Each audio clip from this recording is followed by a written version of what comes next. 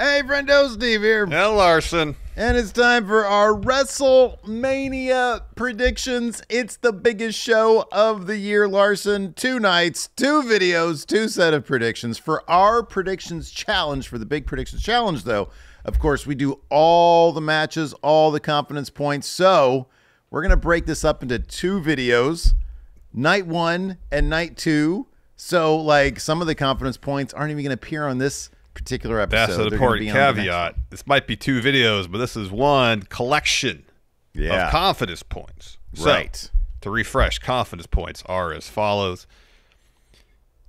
Match most confident. You give 13 confidence points because there's 13 matches on the WrestleMania card, spread out over 2 nights, of course. Match least confident in. You give a single confidence point. So on and so forth till each match has unique confidence point value. You get your pick right, you get those points. People are going to be like, wait a second, why are you guys doing 2 videos? It's 2 nights. Look, it's basically 2 shows. This is full transparency. More content.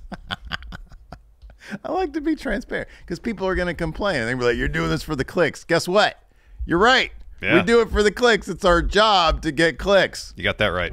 We ain't doing this for fun. No, this is fun. I actually loathe Steve. Oh, wow. I think that's a poorly guarded secret, my friend. I think so. I think so. I kid. Right, so I love Steve. He's my favorite. Where would you like to start? Night 1. Let's start night 1, of course. We're not going to do this video and start with night 2. That'd be foolishness. A little weird. Let's start night 1. Let's Intercontinental title match. You got Gunther defending against Sami Zayn. Steve, who do you got? Ooh. Larson, I'm going to say this on our Raw review later on today. I have never wanted anybody to lose as much as I want Sami Zayn to lose. One episode of Raw gave me like a blood fever. I want this guy to lose so bad. I'm a huge Sami Zayn fan, and I think this is going to be a really good match. And I'm scared to death that he's going to win now because of that go-home math. But for this match, I'm going to go with my heart. I've only got 2 confidence points on this, but I've got Gunther retaining against Sami Zayn. But man, oh man, Gunther absolutely humiliated these 2 fools. And I hope he does the same at WrestleMania because that whole training montage, all that coaching shit, nah, I'm not into it. Give me the ring general for 2 confidence points. I don't like that pick, but I'm going to go with it. Copy and paste basically everything you said. The only difference is I have 4 on Gunther. I'm still holding out hope. Wow. That this whole thing where Chad Gable's like, hey, Sammy, someone who's never beaten Gunther, can coach you up to beat Gunther, is all a swerve on Chad Gable's part to make sure Sammy doesn't beat Gunther so he can be the one that beats Gunther. There's really wasn't a whole lot of foreshadowing to that, except that one time when they were training, he comes behind Sammy and puts the headlock on him or the sleeper on him. I hope that's a bit of foreshadowing. I don't think it is. I got 4 on Gunther. Again, this is a heart pick, not so much a head pick. But yeah, after seeing that training montage, I was like, oh please, Gunther win. Next match. I don't know. What do you want to go to next? Let's do the LWO. We got Rey Mysterio and the newest member, Dragon Lee, taking on Santos Escobar. Sorry, Steve, would you please? Santos Escobar. Thank you. And Dom Mysterio. So I've waffled back and forth on this one a bit. But I'm going to land on my pick the same way I did initially. And that was Santos has already gotten a W over Rey. Yeah, happened on SmackDown with Dom's help. And granted, there could be some go-home math that happened on SmackDown on Friday that changes that algorithm, but as of now, I got Rey and Dragon Lee defeating Santos and Dom. I only got 3 confidence points on it. I don't feel great about it. I could easily switch my pick here, but that's what I got right now. So right now, and I'm definitely gonna switch my confidence points unless there's some crystal clear go home math. I've got 7 confidence points, but it's way too high, and it's only because like there's actually, I'll be honest with you, there's a couple matches here that I'm like, yeah, I don't know about that one. Yeah. Oh, why is this so low? Hold on. Oh, that's why. Man, yeah, I don't know. Here, I'm going to do this. I'm going to switch it now to 5. Doesn't matter. 5. And I'll probably go lower than that. Right now, same as you, I got Rey and Dragon Lee. Ray said, oh, it's the newest member of the LWO. Clearly they're trying to get Dragon Lee to be sort of like next in line for top face luchador guy, because they know that Ray is on limited time. But he got zero pop, and I feel like Dom especially needs a WrestleMania win over his dad. It could be they're saving that win for a huge win, like in a hair versus mask match or something, or a retirement match, something like that. That could very well be. Dragon Lee being the big revelation of him being newest member of the LWO, I think sort of landed like a fart, but maybe it's one of those things where it's like, hey, we're just going to hammer this home until people start popping for the guy, and a WrestleMania win is a great way to get there. I think Dragon Lee probably needs this more than anybody. Yeah. Like, Dom loses all the time, and he still gets all those great reactions. Yeah, not a huge deal. So right now I'm at 5 confidence points on that match. I'll probably end up going lower, but maybe I'll stand pat, because there's a couple that I'm like, I don't know. Yeah, no, same here. Next up, Bianca Belair, Naomi, and Jade Cargill in a 6-woman tag match against Damage Control. Steve, who do you got? Oh, man, I got a lot of confidence points. I have 9 confidence points on Team Good Guys here. There's no way Jade Cargill is going to lose in her first match at WrestleMania. That's not going to happen. It's going to be kind of interesting, given that, Triple H and The Rock are long gamers. It's going to be kind of interesting if they have, like, if they're going to try to replicate more streaks. Like, Bianca's got a streak right now. That's why I don't think that's right. Bianca's in this match. Bianca's streak is not going to end. But I wonder if that's going to be like sort of a thing. It's like, okay, we have to really pay attention to this WrestleMania stuff, because we want to be able to say 10, 15 years from now, Jade's got this streak. Bianca's got this streak. Yeah. But yeah, for those multiple reasons, and the tag titles aren't on the line, 9 confidence points. It could go higher. Everything above this are guaranteed matches. This is a guaranteed win for the Good Guys. Yeah, that's why I got 13 on Bianca, Naomi, and Jade getting the win. This is a lock. This is a lock. They're totally winning this match. Yeah, they're not going to have Jade lose in her essentially in-ring debut. I know she was in the Rumble, but Bianca, undefeated at WrestleMania so far. Yeah, they're winning. 13 confidence points. Yeah, lots of confidence points. Lots of confidence points. Next, bitch. Uso versus Uso. Uso. Jey Uso, Yeet, versus Jimmy Uso, no yeet. This is what I can go back and forth on, because I'm trying to figure out if night 1 is going to be essentially the Empire Strikes Back for Cody and friends. They lose it all. They lose all their matches. Yep. In fact, they lose all of them heading up until the main event, Cody versus Roman. Because I could see a world where Jimmy, thanks to Solo, gets the win. Obviously, the Bloodline's going to win the main event at night 1. Seth probably losing his title night 2. Only for Cody to be the only one to walk out of WrestleMania victorious. I've just convinced myself to pick Jimmy. I got 5 confidence points right now on Jimmy. Yeah, I got 4 on Jimmy. I think Bloodline Rules is going to be the theme of night 1. And I think coming out of night 2, everybody's going to be asking themselves, why did I do what I did for Cody Rhodes? Because it backfires on everybody. Seth's got to lose his title. Jay loses to Jimmy. Everybody associated with Cody comes out on the losing end, except, of course, for Cody Rhodes. And they're going to sit there thinking, did we just sacrifice everything for this guy and he didn't even have our back? That's going to be good. It could be good. But yeah, I got Jimmy with 4 confidence points. The thing is, like, I've got less confidence points on this than the LWO match, simply because he's main event Jey Uso. I know. Like, he's got to get. I mean, he did win in the main event like 2 weeks ago or a week ago or whatever it was. Yeah. But like a big WrestleMania match.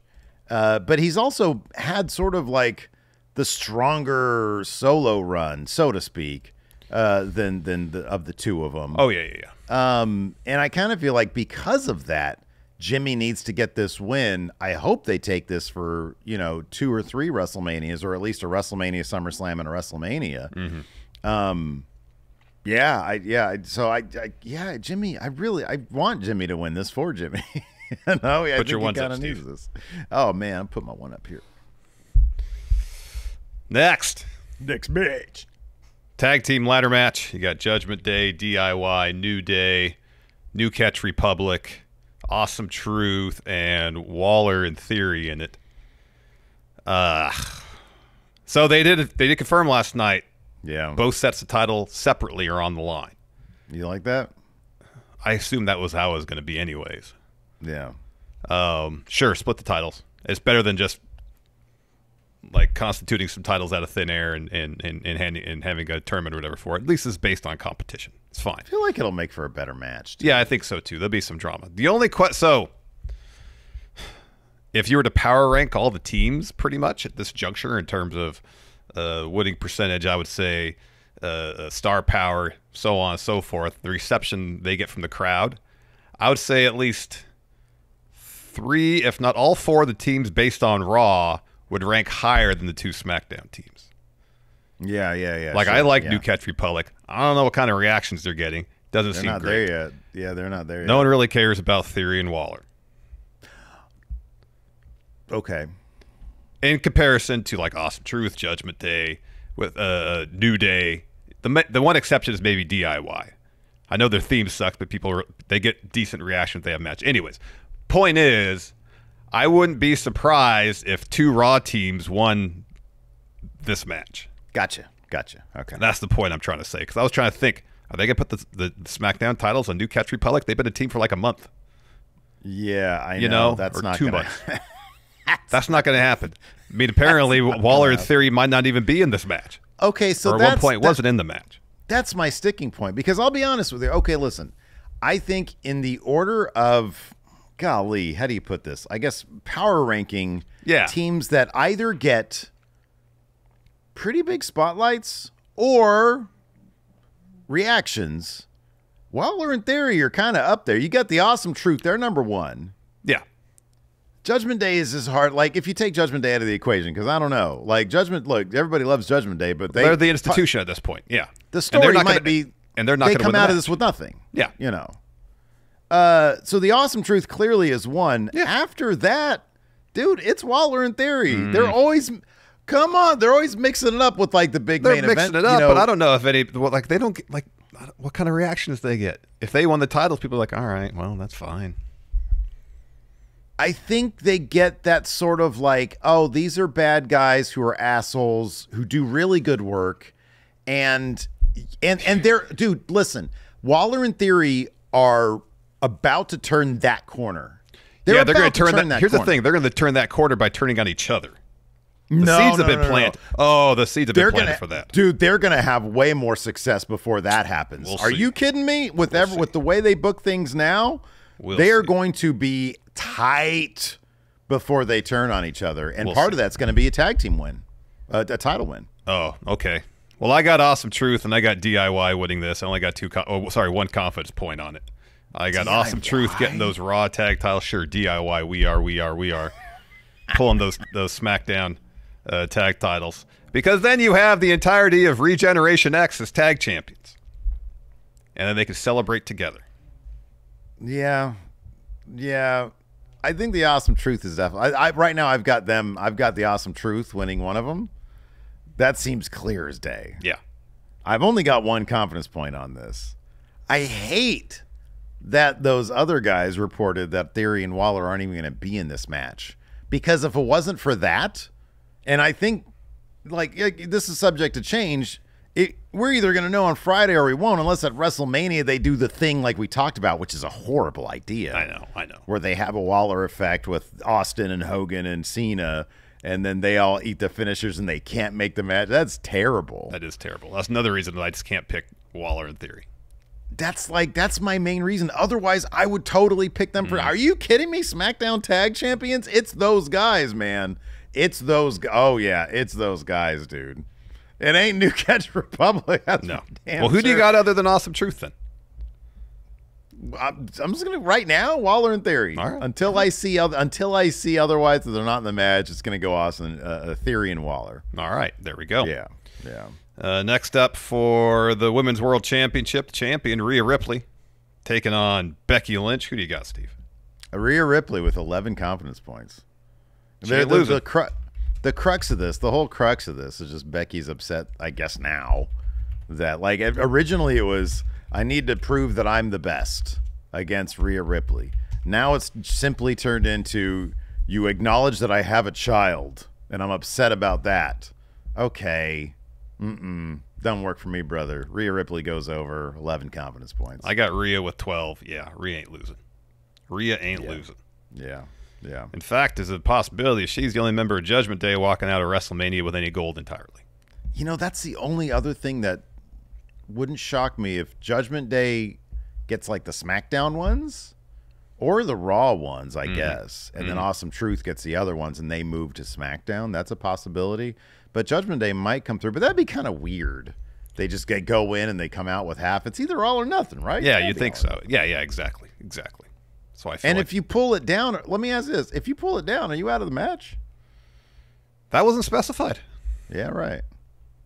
You just pull So it down. You're like, well, I would think those. the finish would be something where they have like multiple ladders in the ring and there's multiple teams jockeying for position and then two teams pull them down simultaneously. You think it's all going to be a thing?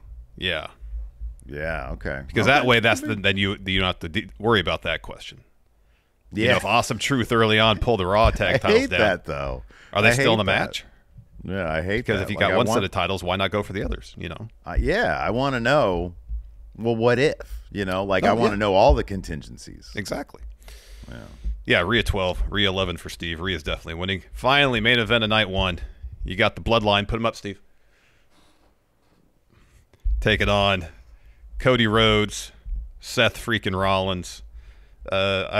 The finish to Raw last night was fun. They finally got to see Roman Reigns getting involved in the brutality that The Rock's been doling out lately.